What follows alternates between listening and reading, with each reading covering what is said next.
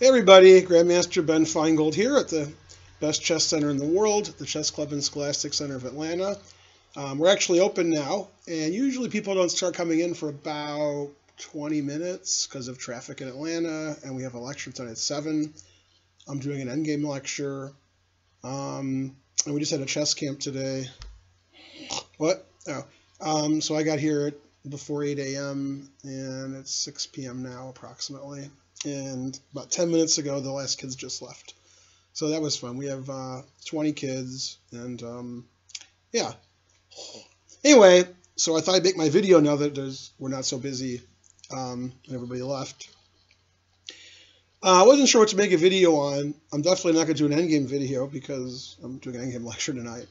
So I decided to go back in the day and find some game I played I like. And actually, I made a video about the final position, the final tactical sequence of this game, but I don't think I've actually just showed the whole game. Maybe I have, but I don't know. Probably I made a video about it a few years ago. So I'm Black, and this is the World Chess Festival, which was in St. John, New Brunswick, in Canada in 1988, I think February. And I was about 23, 80 FIDE maybe, and I was a FIDE master. No IM norms. I was 18 years old. That's right.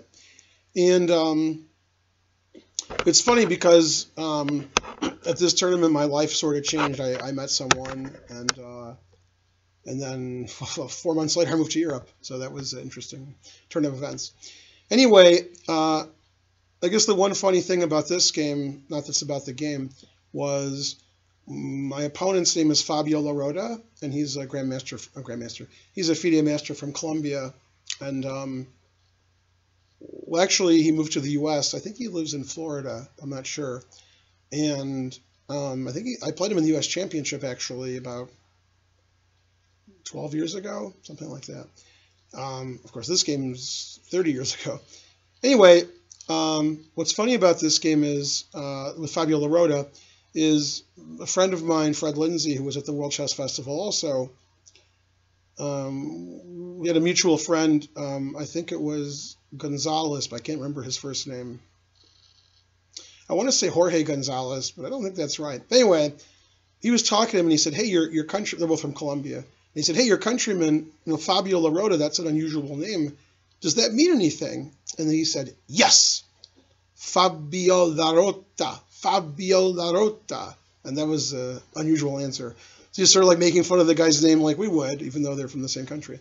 Okay, so I had the black pieces, and again, I wasn't such a strong player. Not that I am now, but probably better now than I was then. Okay, and we played the Caro-Kann, which I still play occasionally. And my opponent played the advanced variation, which is probably the variation I least like facing. Bishop f5. I've also played c5. h4. Now, the main lines from the 60s, 70s, and 80s was playing knight c3, and then playing g4, and I don't like nothing, even though it's like the main line. But most people just play weird against me, so I don't have to know anything. h4 is okay. And basically, there's an argument today about whether you should play h5 or h6 with black. I stick with what I did. And the main idea is if black plays a normal move like e6, then his bishop is trapped, and you can't get out. If you go to e4, there's f3, and you lose your bishop. Okay, so, all right, so I played h5. I tried to play h5. I guess I didn't play h5. h5, yes, I did it. What a hero. Okay, and... okay, h5 is good because your opponent can't push all their pawns. You stop g4. It's bad because you might lose your h-pawn. Yeah, the truth hurts. I don't really mind losing my h-pawn because then his h4 pawn is weak. So I don't know. I like h5 because it stops white from pushing his pawns up. Okay, knight e2 with the obvious idea of knight g3, which is what happened. And he's attacking my pawn a lot on h5. I got to give it to him. And I attack in the center. So I'm going to keep hammering on d4. And maybe he'll win my h5 pawn, and he can figure out where to castle. Okay, he played c3, knight c6, bishop e3. He decided not to take my h pawn because his d pawn is so weak.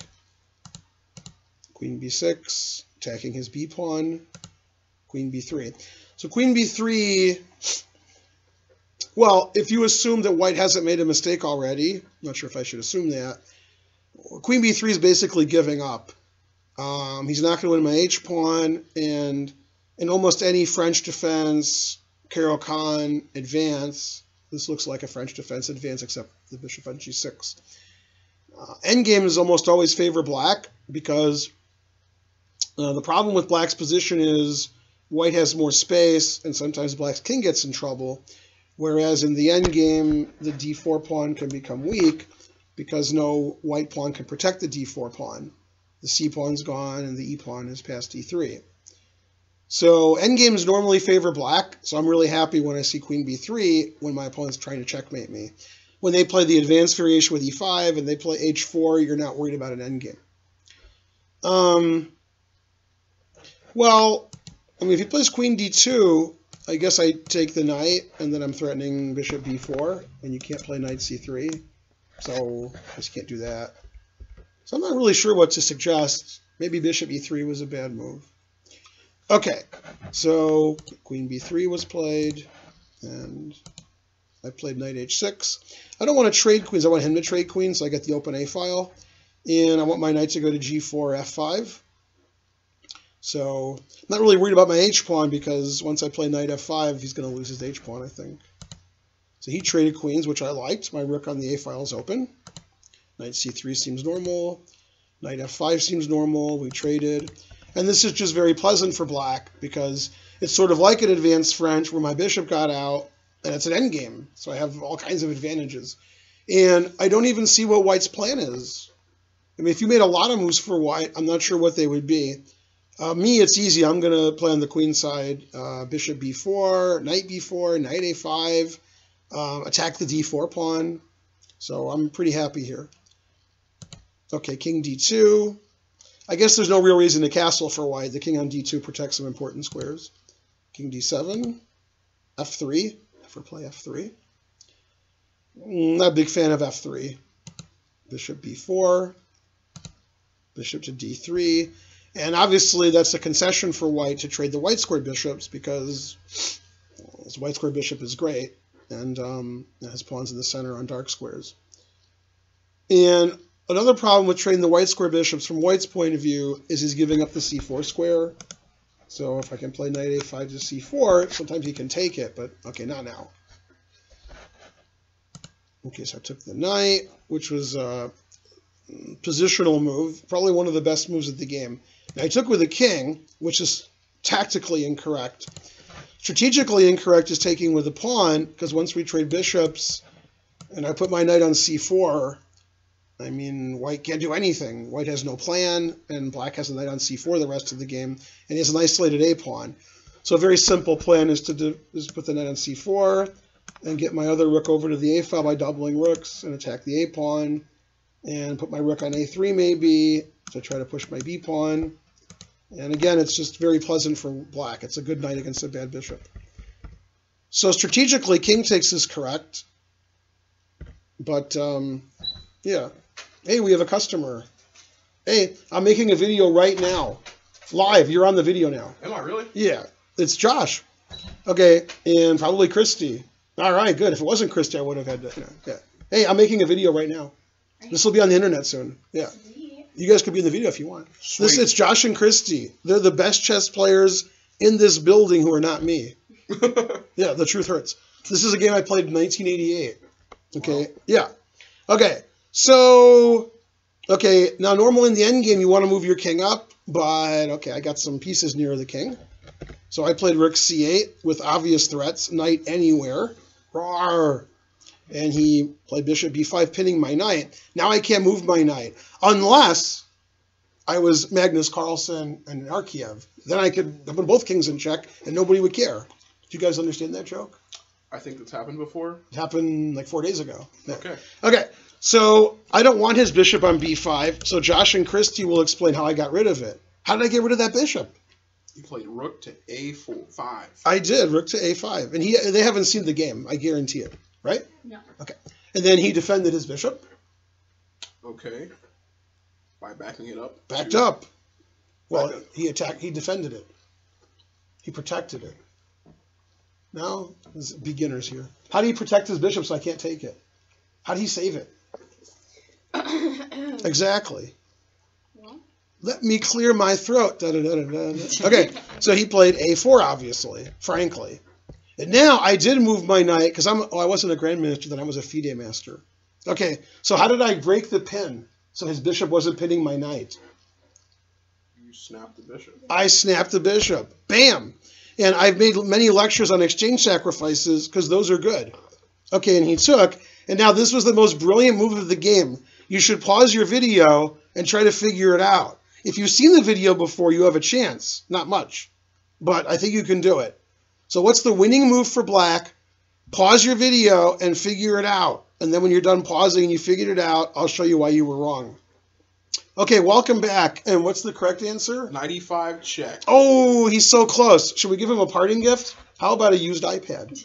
Done. Okay, done. All right. How about this invitation to a party that already happened? Done. All right, to a children's party. Okay. Even better. Okay, 95 is okay and black is fine, but much stronger, drum roll, is knight takes d4. Oh, snap. On e4. Yeah. So if he takes it, then checkmate gives black the advantage. Okay. I would say so. And if you don't take it, that's even worse.